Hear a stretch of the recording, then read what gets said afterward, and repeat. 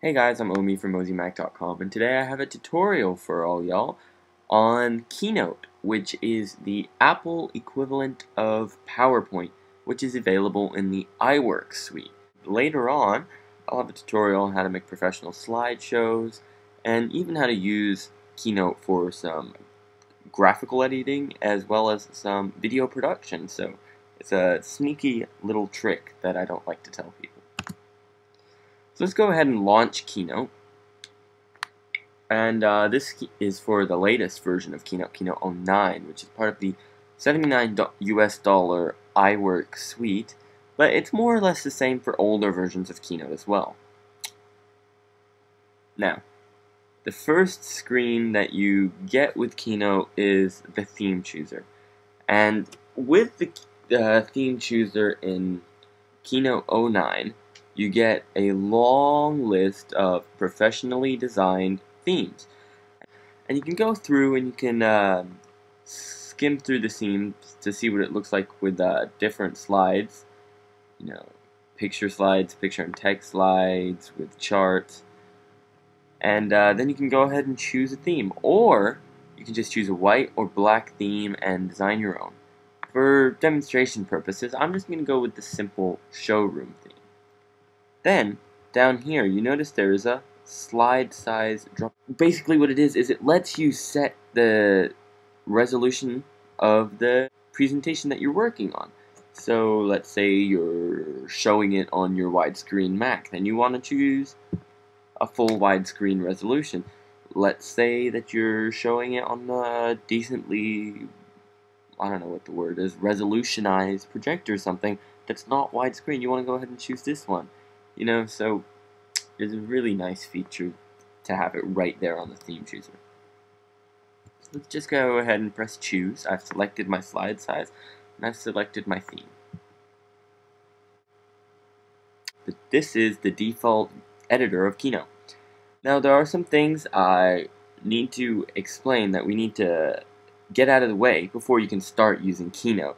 If you're used to PowerPoint on the PC or even PowerPoint on the Mac, this is very, very different. So, like any Mac application, you have this menu bar up here at the top, which gives you access to many of the important functions, and I'll talk about some of these over here, including iWork.com later.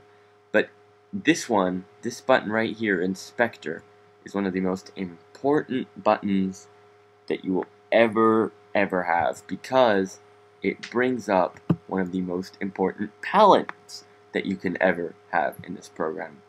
The Inspector is this little floating window that only shows up when you're selected in the application, and the Inspector has these tabs at the top that let you do anything with your presentation. So you click on the Document tab and you see that you can set the slide size and all the settings for that specific presentation. There's animations, there's text palette, not a font palette. I'll talk about that later. There's the graphical palette, the measurements, the charts, hyperlinks, and QuickTime. And sooner or later, you know, at first it's going to be an absolute pain just to know where things are. But sooner or later, it's all part of your muscle memory, and you'll be doing things really quickly. And then you have this format bar up here. And then, of course, you have the slide viewer, which shows you thumbnails of all your slides on the side over here.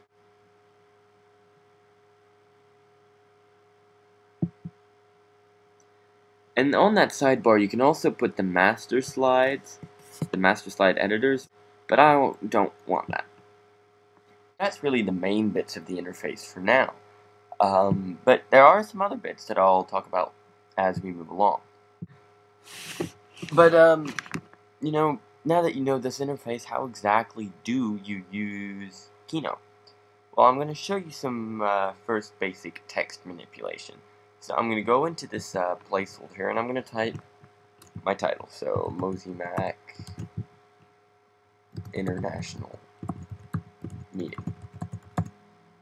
And you can see that the text is big, and it's gone on to 2 lines. How can I fix this? Well, there are some tools up here on this format bar that let me change the font and change the look of the text box to make it, and I can use this to make it fit. So make the font a little bit smaller, for example. But if I press the Command key, which if you have an older Mac is the Apple logo, and if you have a newer Mac, it's that squiggly square thing. I'm not really sure how to describe it. If I press that key and T at the same time, I bring up this font palette that I'm sure you've seen before. And in this font palette, I can go through and I can look through all the fonts to change the font. I'm not really liking this font. Shrink the font size a little bit with the slider.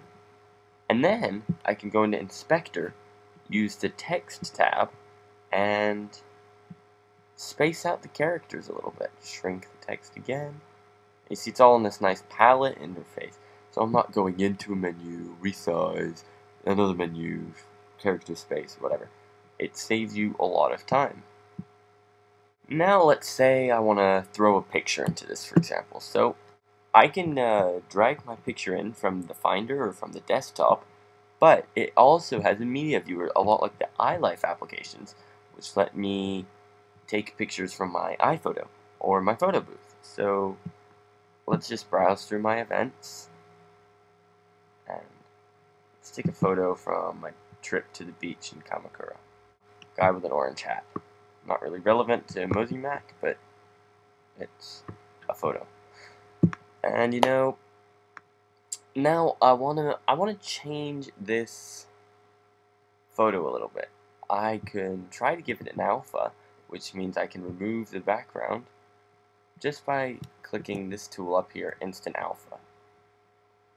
And when I click Instant Alpha, it changes my mouse to this cross, and I can select a color, and I just simply drag my mouse over that color, and it will highlight and remove it. This usually works with solid colors, and I'm trying to remove trees in the background, so it's not working very well.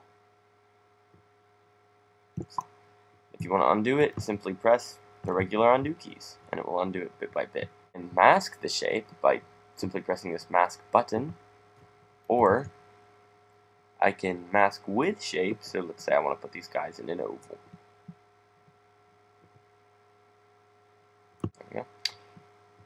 Or I can use this adjust palette up here, the same sort of image editing tools that are available in iPhoto. And now let's add in some animation. I can do this by simply going back into the inspector. Notice we're using the inspector again. We're having all these palettes, so there's no menus to dip into. They're always viewable. And I just choose this diamond with this moving diamond tab. And now I can choose some animations. The animations are really nice in Keynote. They're very professional looking.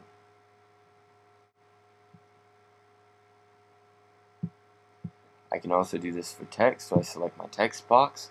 I can choose an animation.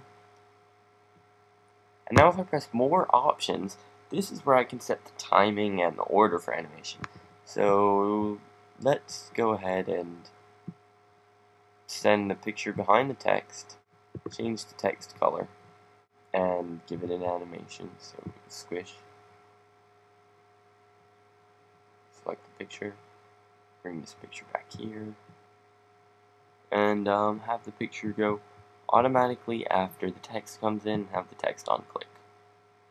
Sorry, let's have the picture go with it. There we go, so it's all simple and done in this palette. So that's the basics of the Keynote interface. Next tutorial, I'll be showing you how to actually make a presentation. And then after that, I'll be showing you how you can use Keynote for some graphic design, as well as some video production, animation effects stuff. Yes, you heard me correctly. I'm Omi from MoziMac.com, and I hope you enjoyed this rather unscripted tutorial.